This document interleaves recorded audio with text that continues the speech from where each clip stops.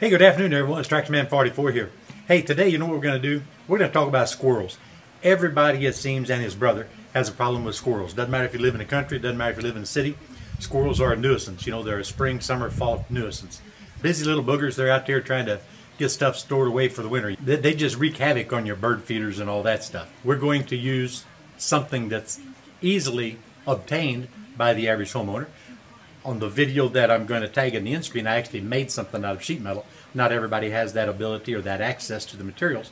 So I had one viewer suggest doing the same thing with a trash can lid, and I thought, you know, that's a pretty brilliant idea. So it took me a little while to find an old trash can lid laying on the side of the road, but I did, and so that's what we're going to do. We're going to adapt the trash can lid, and we're going to make a squirrel guard for a bird feeder. So hang in there, and we'll watch this thing go from one end to the other.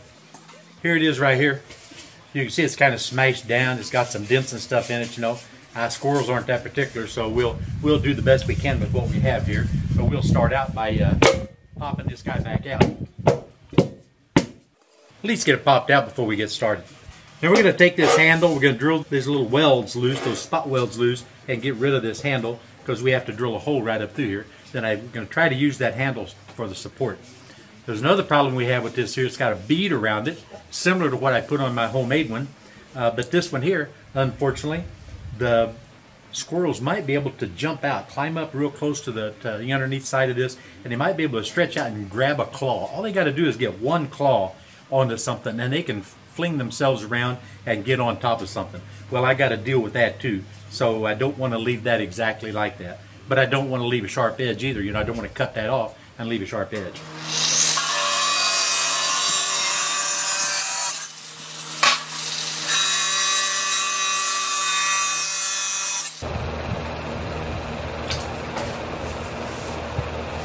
We're going to find approximately the center.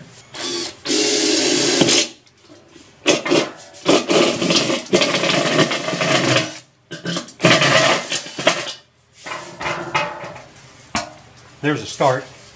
It's pretty close to center. Now the pipe that we're going to use is 1 inch, so that's going to have to be bored just a little bit bigger. So I'm just going to go ahead and draw that just a little bit larger right there.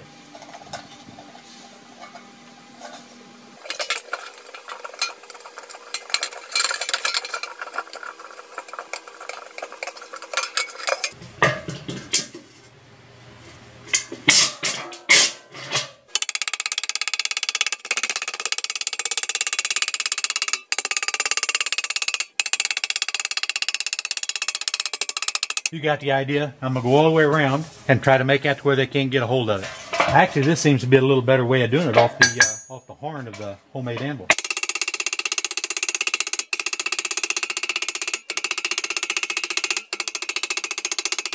Now we're going to take this handle we just cut off. We're going to estimate about center position. We're going to make 2 out of the 3 required supports. If you just put 2 on here, the support's going to it'll flip back and forth if you just have 2. If you have a third one and you make them 120 degrees apart, then it'll have a tendency to set and hang more level. So we're going to go ahead and trim these up a little bit, get ready to rivet those in place. Again, they don't have to be exact, they don't have to be perfect. Just have to be able to sustain squirrels and wind. A little bit of snow. But that's going to go here, and this is going to go there. And like I said, approximately 120 degrees. The third one I'll have to make and go over here. So I'll take a piece of this hanging strap, and I'll bend a little bit of a 90 on it. Doesn't have to be perfect, but we'll put a little bit of a 90. Cut it the approximate length so it's at least reasonably close to the same.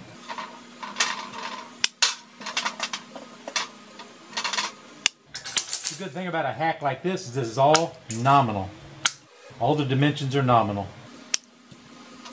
So I'm going to drill a couple of holes in this and get ready to rivet those in place.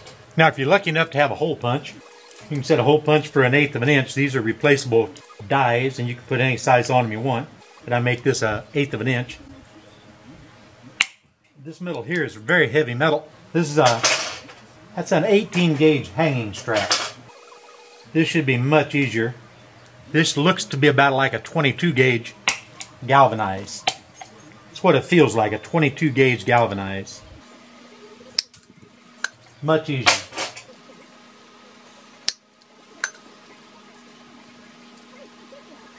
I know everybody doesn't have these kind of tools, but it's no big deal. You got a drill bit and a battery drill, so you can do that. Now in these guys here, I'm going to punch a bigger hole.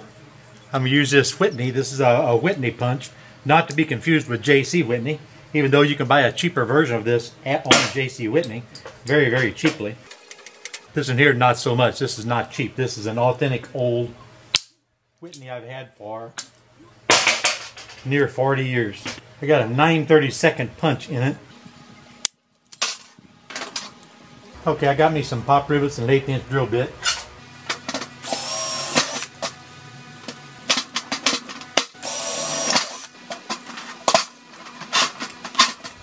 Should be able to slide your pole right through there, just like this.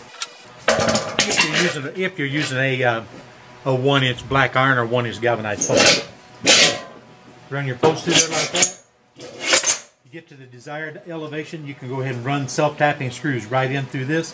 And I'll show you, we'll go ahead and shape this to match that that circumference once we get it installed on the pole that we've got to go dig a hole and put in the yard yet.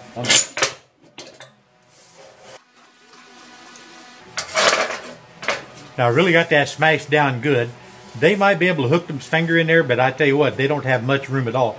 With that big old 1/4 inch or big old 3/16 loop on there, they had enough room to get several claws on it. I don't think they're going to be able to get a hold of it. But if they do, well, we'll do something different. If I have to, I'll cut it off, but I don't think I'm going to have to. From an old nasty trash can to a squirrel guard for a bird feeder. A simple thing you can do to make your rivets more secure.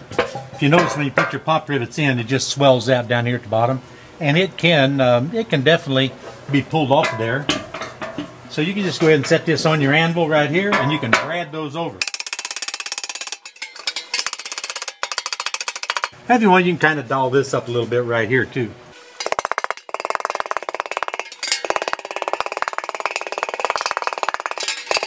Well guys, this might not look like part of the story of battling squirrels with the trash can lid, but it really does. Simply because you got to stop and wonder sometimes what happens to old farm equipment that's 100 years old whenever it's put out to rest, you know, or doesn't end up in the salvage yard. This happens to be what's called a dump rake, pulled by a team of horses or mules, and they would just drag it along like a comb across the freshly cut hay, whether it's cut with a mowing scythe or a horse-drawn sickle bar, either one. But they would drag this across those clumps, then they would dump it every so often, all in a line, so you would create what's called a windrow, and that windrow would allow the hay to be fluffed, so to speak, and then the air would blow and dry the moisture out so that you don't put damp hay up into the hayloft, creating a dangerous condition called spontaneous combustion. But at any rate, this is a dump rake, and if you know, it's got all these springs on the back side of it, and I'm going to show you what happens to many, many, many of the springs off of these old dump rakes. For instance, this spring right here. Now we're going to go back to the story of combating squirrels with trash can lids. Now you can clearly see what you're looking at when you drive out in the country and you see farmers or country people that have this type of a thing in their yard on a pole holding bird feeders or things like that. These are all the springs off of those old dump rakes, and they just weld them to a collar or whatever and slide them down on a piece of pipe and weld the collar to the piece of pipe. This particular one here has 6 of them. So it's going to take a lot of bird feed to fill this one out. Now back to our squirrel guard. It doesn't matter if you got a piece of pipe like this or if you have a 4x4. If you have a 4x4, you just cut you out a 4x4 square. And actually a 4x4 is easier because you can cut out that square opening 1 inch smaller all the way around the perimeter and bend up the 1 inch flange, and that gives you all the way around something to screw into your 4x4. The pipe is actually much more difficult than a 4x4, but the good thing is squirrels have a much more difficult time holding on to the pipe and jumping out and grabbing a hold of the edge of your squirrel guard. Whereas a post, a wooden post, they're able to get their claws in and get a good grip on it, and they can just get right up there and just leap right out and get a hold of something like this and swing themselves up. I want to minimize that. But at any rate, here's all we got to do.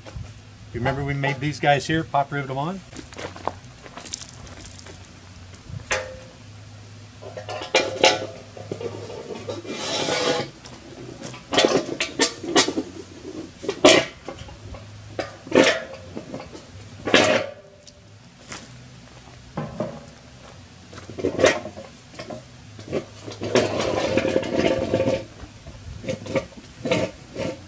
Bring it up as far up on the post as you want, and then go ahead and use self-tapping screws to bore holes right into your pipe and hold this into place. That's what I'm going to do right now. I'm going to go get some self-tapping screws. We're going to screw this in place. We're going to take it up in the yard and we're going to install it.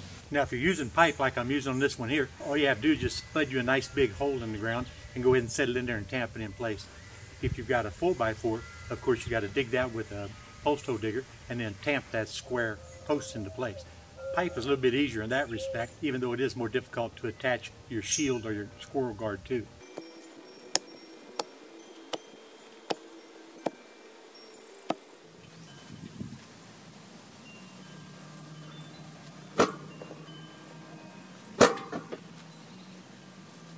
Nope, gotta go deeper.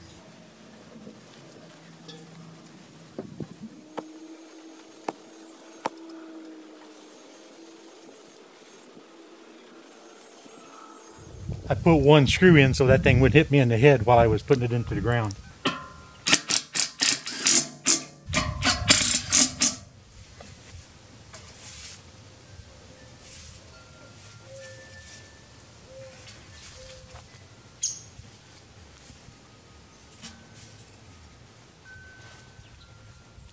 What I'm doing here is making those L brackets match the contour of that pipe.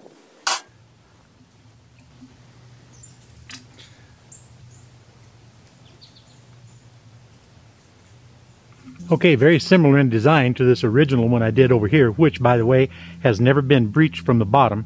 However, I had to relocate it because as the tree branches grew up above, twice I saw them jump off the branches, land in my the center of the spring teeth up there, and then crawl out to the bird feeders. So I had to relocate it because of that twice. So now I've got it fairly much out in the middle. So here's the new one right here.